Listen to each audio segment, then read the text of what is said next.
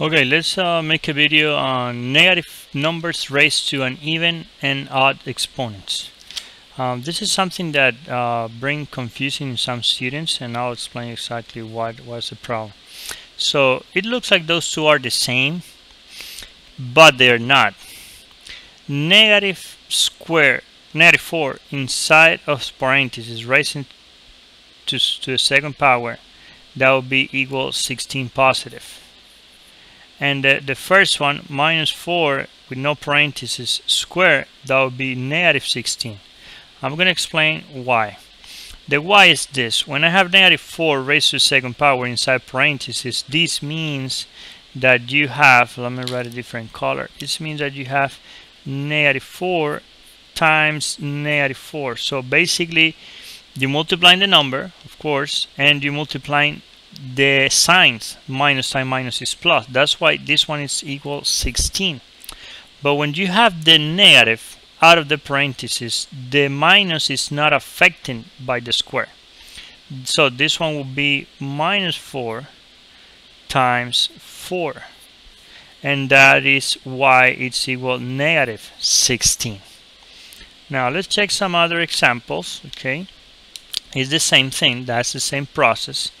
So when you have a negative number raised to an even exponent, okay, inside of parentheses, the answer always will be positive. So in this case, this one is 9 positive because it's negative 3 times negative 3. And in this case, the answer is negative 9 because it's negative 3 times 3. That's why it's negative 9. Okay, now let's check now what's happened when the exponent is an odd number. Negative 3 raised to the third means negative 3 times negative 3 times negative 3.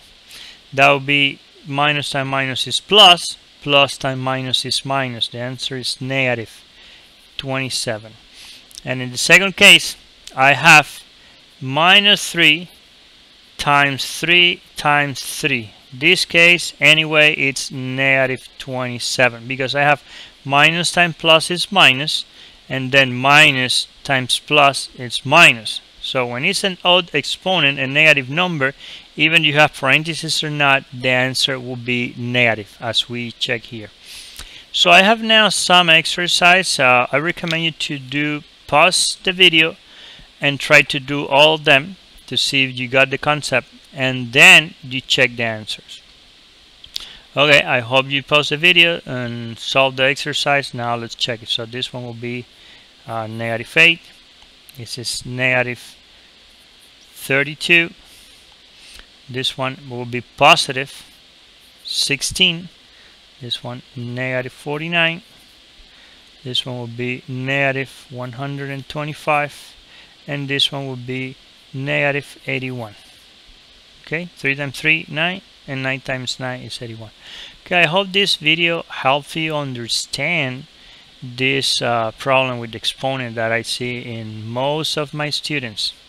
They don't get in the beginning why negative 4 squared. Sometimes I put on the board negative or positive, but it's because of this. If you have parentheses or not, it will make a huge difference.